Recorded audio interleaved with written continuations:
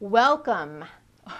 It's the last video to this video e-course on powerful panels, how to moderate a lively and informative panel discussion.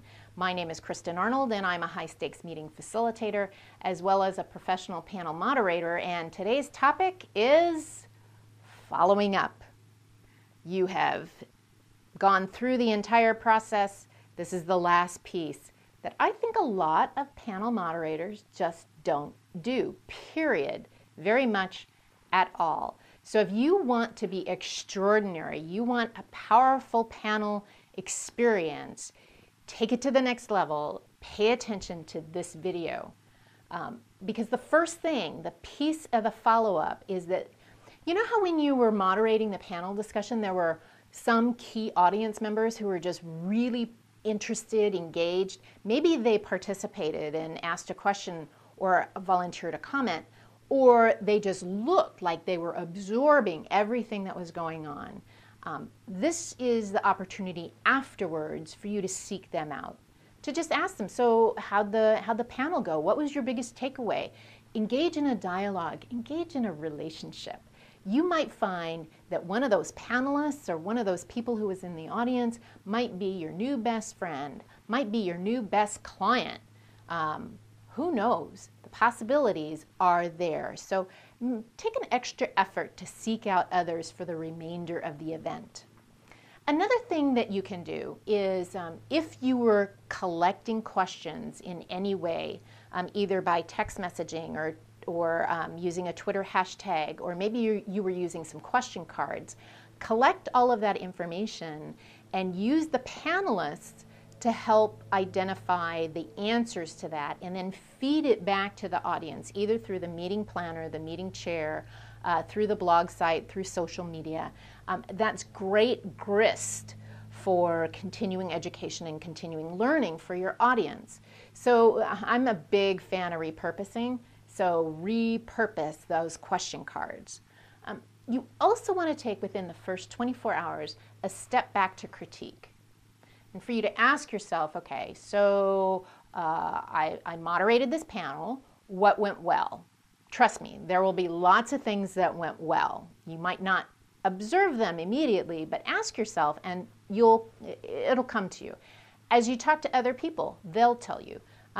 Your evaluation forms, it'll say things that they liked, as well as the do differentlys. Now notice, this is not a negative sign. This is a do differently, a delta sign, which is what would I do to upgrade this the next time? Because what's done is done, it's in the past. But to learn to move forward, that is something that a skilled moderator always takes a look at what they could have done differently.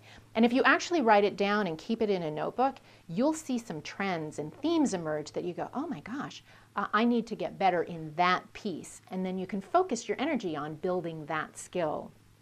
So do a fairly, it doesn't have to be a big science project. It's just a simple critique based on what you observed, what others observed, your feedback that's come to you, so that you can get better. You might even find out through this process that you're not a big fan of moderating a panel at all, but you might be a very good panelist. And in fact, this kind of training, this skill building, makes you a better panelist as well. And in the audience, you're so much more appreciative of what a moderator does because it looks so easy. It looks deceptively simple. But now you know there's a lot that goes in. There's a lot of moving parts to a really extraordinary panel discussion. So from the critique, you probably will get some feedback from the meeting planner, and that is more of a debrief piece. And usually within about a week, you'll debrief the meeting planner. And there's a couple of ways that you debrief. One is a face-to-face or a conference call, just, were the audience needs met? How did it go from your perspective? Was this something worthwhile? So you debrief your ideas and their ideas. And, that's just a nice way of tying the bow on the package. Now, another thing that I don't see a whole lot of panel moderators do that really impress the meeting chair and the sponsors, the conference organizers, is if you write up a little summary report. It's your own personal debrief where you write up the description, who were the panelists, how many people attended, a summary of what was said, basically taken from your notes, or maybe you've got a transcript, and then any conclusions that were made, or any takeaways that you heard from the audience. And then the last piece of that summary report would be any recommendations that you make for future panels, because we're always learning in this process. You think you've got it all, but every organization is on a different journey in using panels, and so you might have some recommendations in that summary report as well. And don't forget to repurpose all that stuff in that summary report. Well, not all that stuff in the summary report, but especially the summary and the conclusion piece.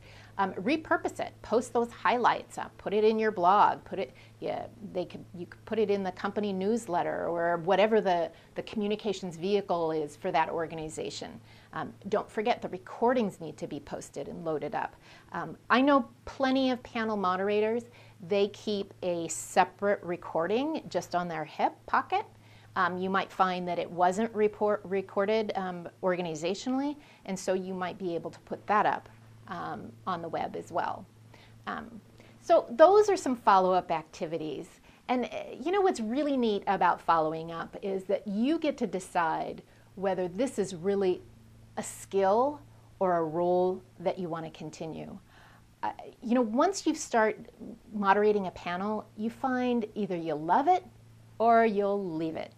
And if you love it, you will take those skills that you have and take it to the next level and the next level and the next level, that you are on a continuous learning path. And I'm just so honored that you've invested your time in this video program.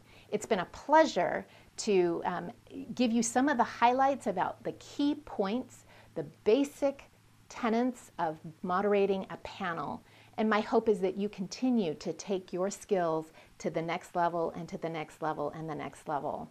It's been an honor and a pleasure, and I hope to have you participate in some of the social media strategies that we have. I'm extending the conversation with you so that we can have all panels be extraordinary, to be powerful, to be amazing. I don't see any reason why only 50% of meeting planners say they're okay. Let's make them all hit it out of the park. Thanks for listening.